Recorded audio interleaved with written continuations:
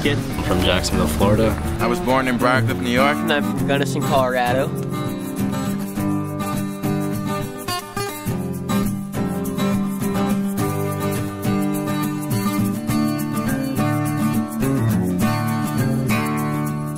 The Youth Conservation Program is an integrative educational and workforce program. The primary part of YCP is trail labor. With that, we try to build a foundation for the kids with a strong work ethic.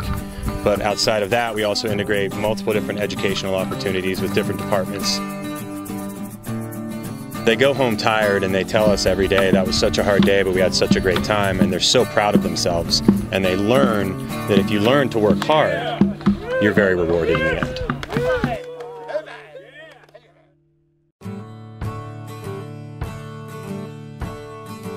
One of our major projects this year is to remove about 550 to 600 feet of asphalt from the Lupin Meadows trailhead leading from the trailhead to the parking lot. It was installed about 40 years ago and has become not only obsolete, but it's also just detrimental to hikers, and it's really not that fun to walk on. It's been a project that our trail crew personally has been wanting to do for probably a good decade, but we've just never had the manpower to do it. And with a crew of 20 to 25 healthy young teenagers, it's pretty much a blessing.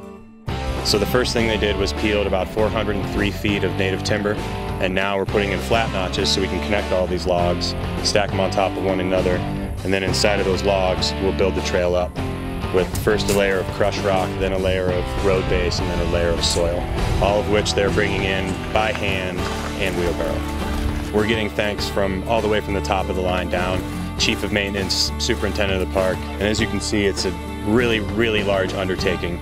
There's just no way that one of our normal 4 to 6 person crews would have ever been able to do something like this. So we're pretty excited. The Worcester Draw project has been going on for many years now. One of the main parts of this project was about a 40-foot section of trail where the horses had been walking too low on the trail, and that becomes dangerous for the horse and the rider because it becomes very loose soil.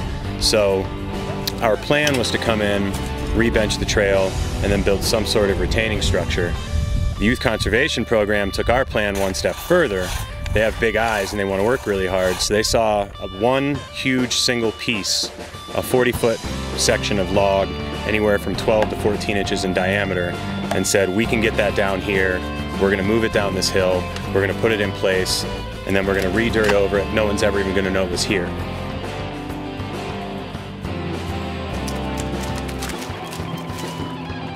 It was really inspiring for me to see the kids want to use this huge log. I wanted to do it in 3 sections. They wanted to do this one giant piece, and sure enough, it worked out really well.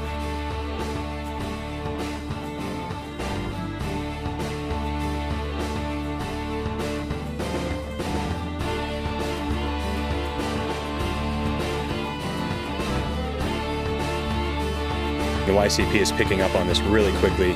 You enhance a visitor experience, but they don't even know that you were there. They think that everything that they're walking along is natural. I work at YCP to become more in touch with nature. I like working with all these good guys, and I like doing hard work. I like YCP because I get good work ethic from it. I did YCP for the skills that I would learn and for the people that I would meet. Being outside and hiking every day. Get to maintain this beautiful park right here, and so others can enjoy it. Get to have lunch in the woods.